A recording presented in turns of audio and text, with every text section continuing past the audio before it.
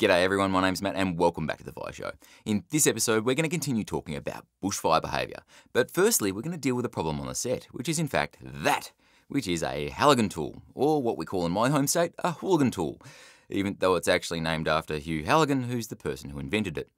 Now, Halligan tools are actually really good in the urban setting, where they're great for break and entries and those kinds of tasks. But they're not particularly suited to bushfires. So what I did is I went online and bought something that's a little bit more related to bushfire fighting, which is this, which is a Pulaski. And you guessed it, it's actually named after the person who invented it, who was Ed Pulaski. So what we're going to do is go ahead and replace the Halligan tool, or hooligan tool, with the Pulaski.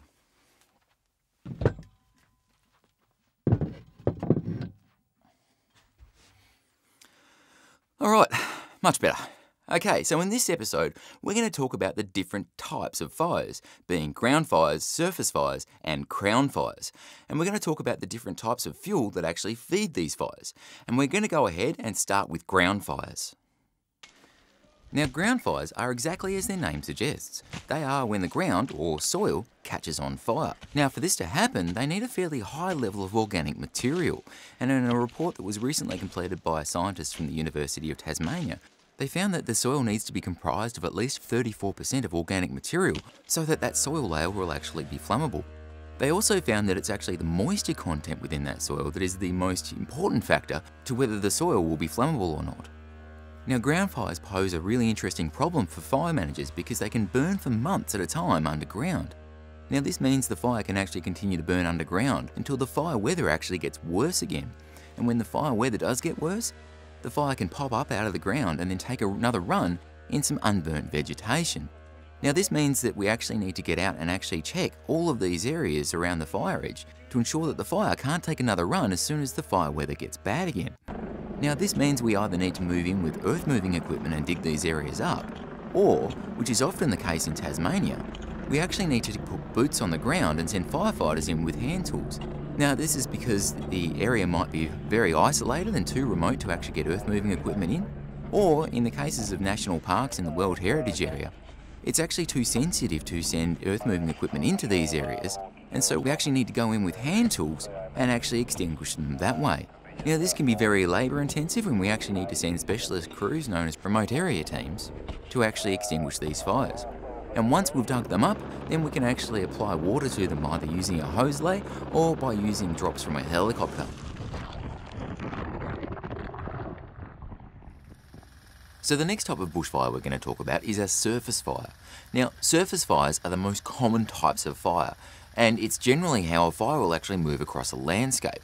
They will intensify at times and turn into a crown fire, and they can also burn underground in a ground fire, as we've already seen. But generally speaking, most bushfires are going to be a surface fire for the majority of the time. Now, surface fires actually occupy a whole range of different fuel types.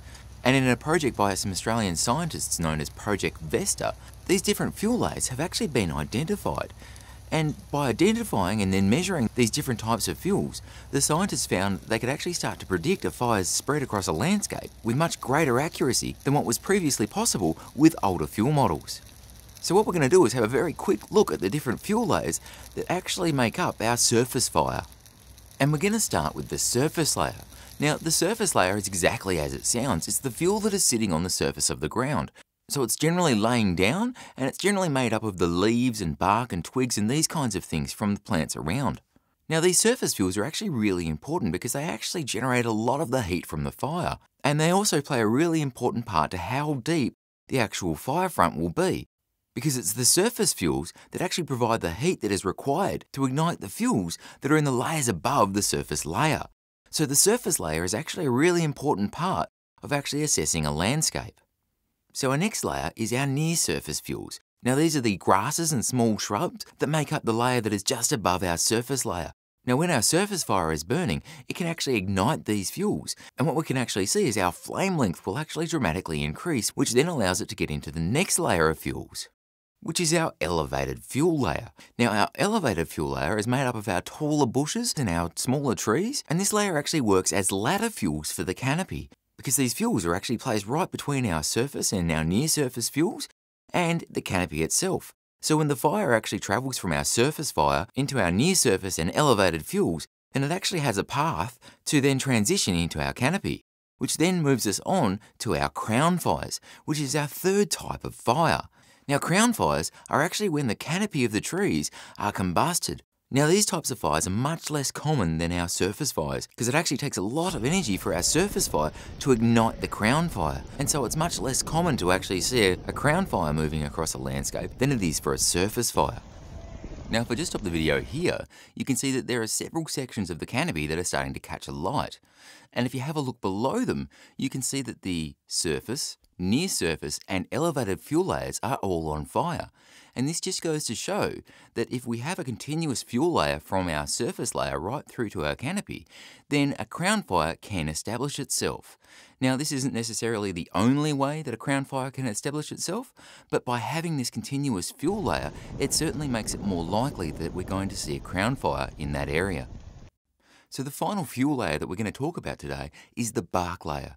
Now, the bark layer is a really important factor when we're talking about potential spotting behaviour, because as a fire runs up a tree and sets the bark on fire, and depending on the prevailing wind conditions, that bark can be cast a long way in front of the fire, where it can actually start new fires in the form of spot fires, and then allow the fire to spread even faster across the landscape. So one last factor that applies to all of these fuel layers is the amount of live versus dead material. Now, this is really important, and we've talked about this in the previous video, because live material will respond differently to fire to how dead material will. And this is because of the amount of moisture that is actually available within the fuel to resist that fuel actually catching on fire.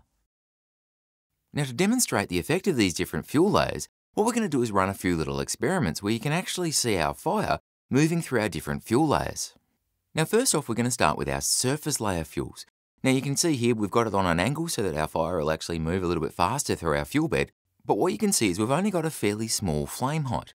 And the fire will actually move through there quite effectively, but it doesn't move through with very long flame lengths, and this is because it only has the surface fuels to actually feed that fire. So next, what we're going to do is add some near-surface fuels, and what you can see is our surface fire is actually burning towards these near-surface fuels, and then once the fire actually reaches these fuels, you can see that our flame length actually dramatically increases in length, and that's because the fire is burning through our surface fuels, and then it sets our near-surface fuels on fire. And this is a really clear demonstration of the effect of our near-surface fuels in comparison to the surface fuels. By having that extra layer of fuels, what we actually see is our fire's intensity really increases quite quickly. So the next layer we're going to demonstrate is our elevated fuels. So you can see our fire burning through our surface and near-surface fuels, and you can see what happens when they actually set our elevated fuels on fire. We actually see another really significant extension of that flame, and this really just demonstrates how a fire is going to be moving through a landscape. It's going to come from our surface fuels and move into our near-surface fuels. And then if there's elevated fuels there that are going to carry it into the canopy, then those elevated fuels are going to combust, and the fire is actually going to be able to travel through to the next layer of fuels, which of course is our canopy fuels. And that's what we're going to demonstrate next. Now you can see here we've got our surface, near-surface, and elevated fuels, and we've also added a canopy layer. And you can see how when the fire is burning through, it quickly transitions through the layers when the conditions are right. So we see our fire move from the surface and near-surface layers, quickly transitioning into our elevated fuels, which work as ladder fuels, and then it moves into the canopy. You can see how our fire's intensity greatly increases as it moves through the different fuel layers. Alright, so now we've seen that it's not just the amount of fuel that's available within a given area that is actually going to affect how our fire is going to burn, but it's also how that fuel is distributed across the different fuel layers and how much live versus dead material there is actually within that fuel load. So these different factors are really going to affect how our fire is actually going to travel across the landscape, and by knowing them, it's going to help us actually start to predict what a fire is going to do. But that's it for this one. Thanks very much for watching, and I'll catch you in the next one. See ya!